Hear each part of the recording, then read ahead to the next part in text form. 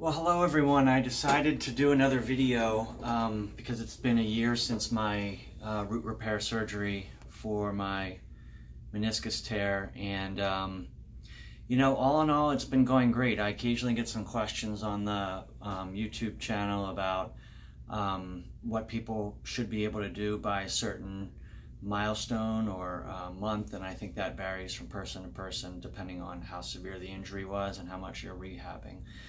So the only thing that I still sense in my daily routine is that there appears or feels like there's a cavity, so to speak, where they drilled the hole to anchor the root, which is somewhat annoying, but I can't say it hurts that much. It's more just kind of there. It's kind of a dull sensation, but all in all, it's going great. I'm not running at an elite level anymore or near close to 40 miles a week, but what I am doing is I'm switching between swimming a mile and running a 5K every day. So what I typically do right now, and I just changed my routine with daylight savings time, is I get up and I come into the office, and then I work out over lunch. Today I did a 5K, yesterday I swam a mile. Then I have a protein bar, and then this fasting cardio thing really seems to work out well for me.